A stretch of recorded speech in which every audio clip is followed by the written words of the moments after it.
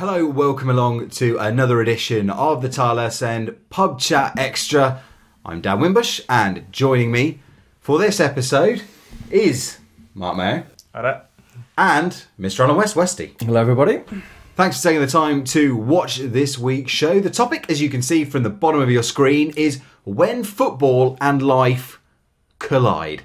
Now, there is a shameless reason I'm picking it for today. It is we're recording this on the 18th of April, which is the anniversary of Reading's FA Cup semi-final with Arsenal, which I may have mentioned it once or twice in the show. I had to miss as I was picking up one of these on my finger. I was getting married, so I had to miss the game. Of course, you don't regret that for a second, do you? Not one bit. Not yet. Not yet.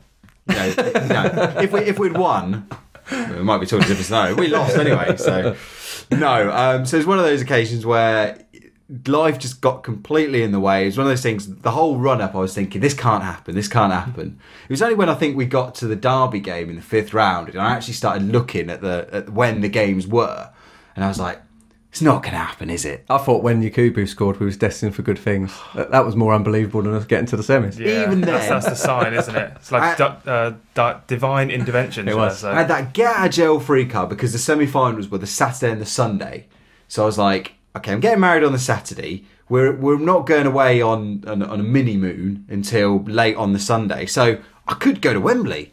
And then, of course, the TV companies went, "Nah, we'll put you on Saturday. Sorry, mate." You must have listened to the show. Just purposely do it so you can go, mate. Absolute vendetta.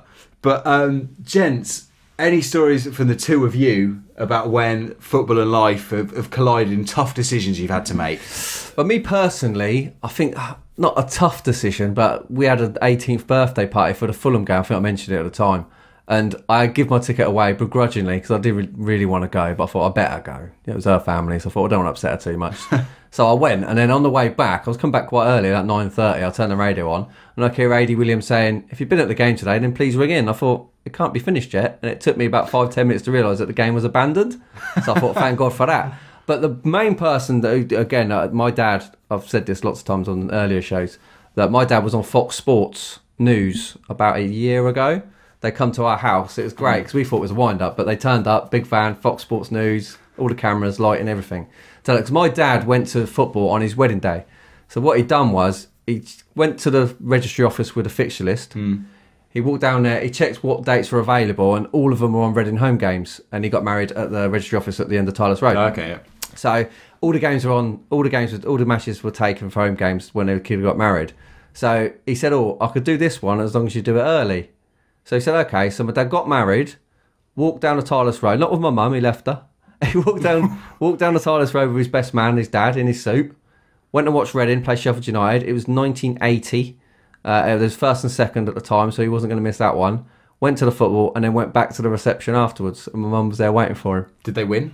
They won, yeah, they won. And they're still married, so he must have done something right. And the Walsall playoff match, my dad was in Germany with my mum. And he flew back a day early and left her to get a flight on his own. So maybe he's a bit of a male chauvinist, but he always said to me when I was a kid, he said, "Start as you mean to go on," and that's exactly what he set the tempo. Set the precedent, isn't it? Yeah, I've lost all. Yeah, right so you've finished already. Absolutely, Mark. What about you?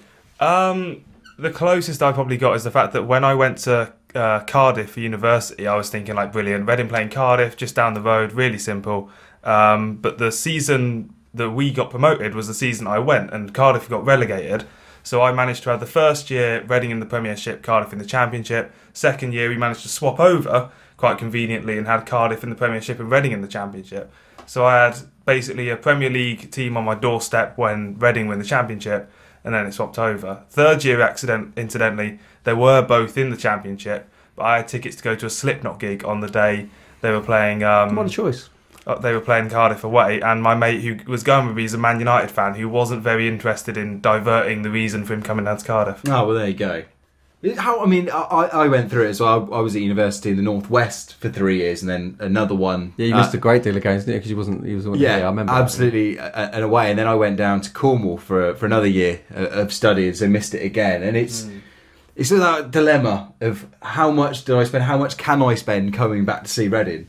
And you feel guilty because you can't come back for every game. But I had almost the opposite scenario of you, because when we were in the Premier League, I was in the North West, I got to a lot of away games, and the best one for me was my flatmate was a Bolton season ticket holder. So I used to go to the odd game with him at a loose end, and because his dad couldn't make it or whatever. But he used to go out with, they had a local supporters club. So I got a bit pally with him. And then when Reading went to Bolton in the Premier League, I went to the game on the Bolton supporters coach. Oh dear. And then we won 3-1. And I had to come back on that same supporters coach. And I think it's the quietest I've ever kept myself. Did they all know that you were a Reading Yes, fan? they did. Yeah, I was sat there in my Reading shirt. I mean, I was fairly friendly with them, but I was just kind of like, do I gently mock them? Are they going to be annoyed with me? I sort of trying to. Have you been in the home end as an away fan, or vice versa? Yes, I was in a home. I wasn't a scary club by any means, but I was at Wickham. We went fierce animals. Yeah, terrifying. I think Coolies. they were so terrifying that Timmy Mallett was there that day. That's how hardcore they were. Did he bring Leading Pinky the Punky charts. with him? I thought he'd have had his hammer with him, but probably it would have been ejected, you know. But yeah, so we went to Wickham, and they asked us at the gate if we were Wickham fans, and we said, "Oh no, we're just working in the area. We've come to watch a match." And he's like, "Okay." So he said to me, "If you jump up, if I see you jump up when Reading score, you'll be out." So he said, "Yeah, fine." So anyone remembers this game? Sammy Ogo scored about the 87th minute to equalise, and. You know, as you just when you're in a home end, you just go to jump. You think, "Oh, I'm in the home end," but it was such a late goal that you can't not react. And as I went to jump up, the whole stand jumped up. There was all Reading fans. It was like littered with like odd Wickham fan here and there, but otherwise it was all Reading fans in it. Mark, have you ever gone undercover? I had to go undercover for the Arsenal League Cup game this season, actually. I went with an Arsenal fan, so my sister's boyfriend's an Arsenal fan. So that was a diplomatic sense of going to a game where Reading did so little in the game that it was actually really easy. There was no problems whatsoever keeping quiet there. I was just quite amused by the Arsenal fans complaining the whole time. One of my favourite stories is we went to Northampton when we were in Div 2, and when my dad, Wim Senior, and it was the first time I'd ever sat in the home end as an away fan, and I must have been about, I don't know, 12, 13, and he said to me the whole time, he was like, whatever you do, you know, when we score, don't jump up, you know, you've got to keep yourself calm, you know, we don't want to give the game away or anything. So I was like, okay, you know, really sort of sitting on my hands going like, I don't want to do anything, I don't want to give anything wrong. Of course, Grant Brebner scores for Reading, he's up, yes! And I'm just like, Dad, I can't believe you've just done that. Sit down, man. Not just because you've done it, but because you've spent the whole game telling me not to. I think my dad took one of my friends, he's a bit older than me, he was about 15 at the time. It was a night game at Chelsea in the shed end, and I was in the wrong end. My dad was in the wrong end. And in the 80s, the shed end at Chelsea was not the sort of place you want to go as a home fan, or away fan, sorry. So it was a League Cup game that Colin Gordon scored 2 goals in. We lost 3-2, but we went through on aggregate, and there's 2 real late goals, and they managed to not jump up for the first one. And my dad said to him, look, whatever you do, you stay in your seat no matter what happens. And he got carried away because it was a real late goal. Colin Gordon scores, he jumped up, and he said this big hand come over top of me, grabbed me by the shoulder and just went, sit down. And he goes, I didn't move for the next 7 minutes till the game was finished, didn't clap, just walked out. So I was terrified. But yeah, so other than that, no. What's the longest journey the two of you have done watching Reading? I went to Tranmere. I think that's pretty far. For the playoffs? Yeah, for the playoffs. I've been all over. I've been to Northampton when they had 3 sides when they used to play cricket there as well. The county ground. Yeah, because people used to pull up in the deck chairs and sit along the bit where they used to play cricket at. So yeah, I've been there. But yeah, I've been all over, but I haven't been that far. I think Tranmere's probably about the furthest. Mark? Liverpool. I would say that football has often supplemented what would otherwise be like we wouldn't have done anything. So when we played Torquay in the League Cup about 5-6 years ago, Then Raziak scored. Raziak scored in the 120th minute, and the wall fell down in the Torquay away end. So like 3 people needed hospital treatment or something like that. Very typical like League 2 scenario, like Conference South now basically. But that was a nice little 3-day trip into Devon, and also Newcastle away. I've done it once on the coach up there and back in the same day, and that is like a day of your life gone. So for a 3-0 defeat as well. I think someone would be sat at home saying, I went to South Korea to watch Reading play. And Yeah, you ain't gonna beat that. I've seen a shirt before of someone wearing that, and it's got the Peace Cup on the back, and I was like, that's impressive. I think the worst was for me was during the last promotion season in 2012. I went up to Doncaster during the run-in on a Tuesday night, and we drew 1-1 against a woeful side. And didn't get home. And it's when you get home at like, you pull into the stadium car park at like 2-3 in the morning, just like, what am I doing with my life really? Do I need to do this? And that's why I've got so much respect for people like Handbags Harris, He went home and away, and you see we've got some fantastic followers on Twitter that go those extra miles. They go to the Middlesbroughs, they go to the everywhere, yeah. Sunderlands on a Tuesday night, and those people are just fantastic. Huddersfield, even on Saturday when we played Rotherham, they only had a couple of hundred in the way end, but coming all the way down to Reading when your team's already been relegated and you've got 1 point away all season. Yeah, I was quite amazed that they had a steward each as well, pretty much, didn't they? But Rotherham yesterday turning out like they did. And we all credit to them because even if they see a win, at the end of the day, does it really matter, you know? Yeah. I think the other thing is, have you ever been to a football match that wasn't Reading? Like a proper league game, not like England or anything like that? Yeah, I've been to, I said when I was up there, I went to a couple of Bolton games. I went to see Man United play Fulham. And I think I just had family in Coventry. I think I saw Coventry play someone once. I can't remember who they're playing against. I've seen Birmingham versus Hereford in the League Cup, like second round back in like 2008 or something. Because I have a lot of family up in Birmingham. But that makes it quite easy as well, because if you have family in Birmingham, you can drive up and see them on the way or drop the mum off or something there, and then carry on up to Wigan or somewhere else. Football's weird though, isn't it? Because have you been to a lot of neutral games? I've been to one neutral game that was a league match, and it was a first division game. It was Wimbledon versus Watford, and the only reason I went is because Reading didn't have a game that day, because there was an odd amount of teams in the league for some reason, and Trevor Senior just signed for him, so we went to watch Trevor Senior basically. My dad tells lots of stories to me. He used to go and watch all the other local sort of teams when he was sort of a teenager in early 20s, bachelor lifestyle. He said if Reading weren't at home, he'd go picking up women. Well, he said, down a Crystal Palace, picking up absolutely going down to the Wreck at Aldershot. I'll tell you what, mate, it's a hot spot, that. So yeah, he said he would go watch like Aldershot, Oxford, just to watch a game of football. But I think we're in a different era now where there's so much football you can see that you don't have to go to the games anymore. And we're a bit lucky as Reading fans as well now that we've seen Premier League football for our own team and things like that. So any other stories of football and life colliding? I wouldn't say so. I think there's been quite a few situations of skipping school, like leaving out early. I remember I left school early to go to staying school kids. The Everton away FA Cup. Truant aware. It was the Everton. We won 1-0. Matt Mills scored in the FA Cup away at Everton. Yes. And I remember we'd had 4 periods of the 5-period day, and I was like, oh, I'm on my phone now to some of my mates. They're saying, oh, why are you going? I was like, oh, I'm going to Everton to the game. They were quite impressed. I'm not sure whoever was maybe teaching me 5th period was impressed, but they never found out as far as I'm aware. Until now. I had a huge row with my boss once when I was 16. I used to work at a news agency before I left school, and I used to work at a news agency. He asked me to work Saturday, and I said I'll work till 2. And I used to work in Four Boys, which was in the Midway precinct, so I used to be able to walk from there. And he said, I need you to stay until 5. And I said, well, I'm going to football. And he said, if you go now, don't expect to have a job tomorrow. And I said, see you then. And you just didn't go back? No, I come back next day, it was fine. Oh. Empty threat. It was an empty threat, yeah. Excellent. Well, I said those are some of our anecdotes over the years. So we're trying to make the show just a bit of fun, a bit of something different from what we usually talk about in the podcast and the post and the pre-game show. So if you've got topics and things like that and you want to chip in with your own stories, please get in touch with us via the tilehurstend@gmail.com. More than welcome to take on topics. It's nice just being able to kick back and make it like a proper pub chat. Yeah, and I'm sure that people out there must have their own stories. Yeah, I loved it. What things that you've done, the lengths you've gone to. I'm sure there are some people. What more from me before I go? Burnley semi-final, playoffs.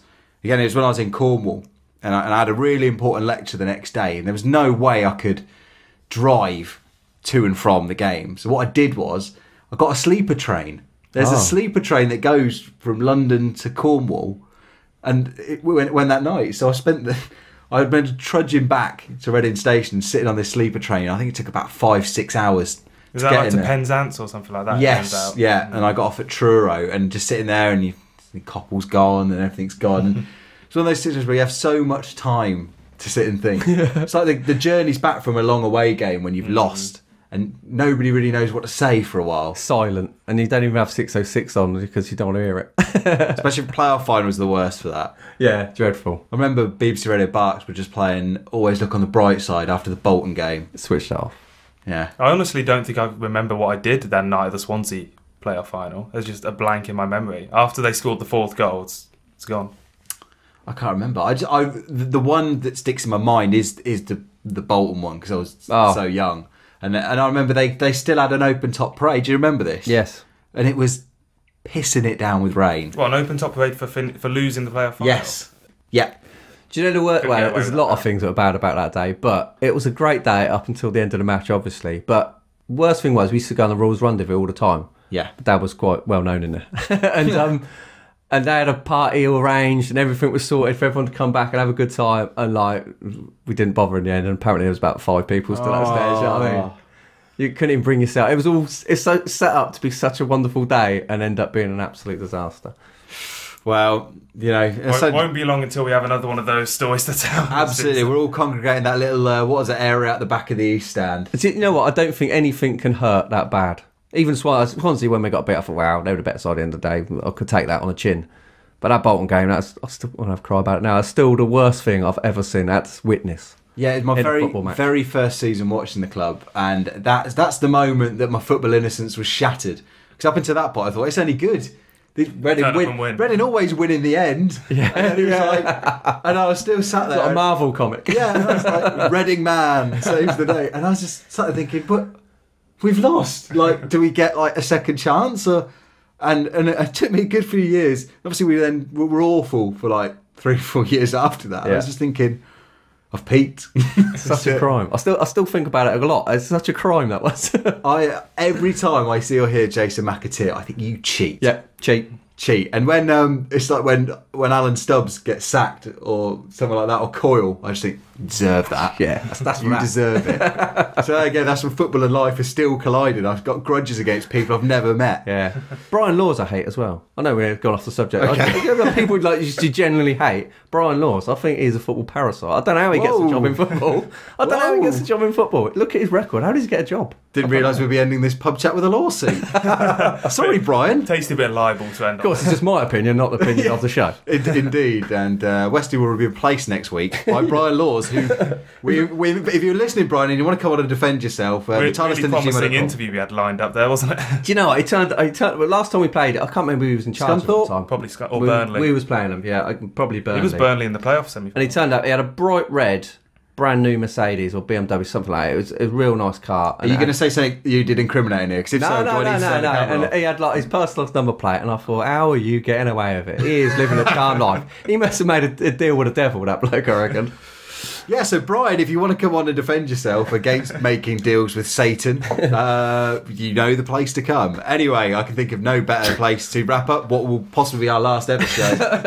But probably the best. Pending various legal action from Westy there. Anyway, as mentioned a few minutes ago, get in touch. Let us know your footballing memories. Would be great. You know, we'll recount them.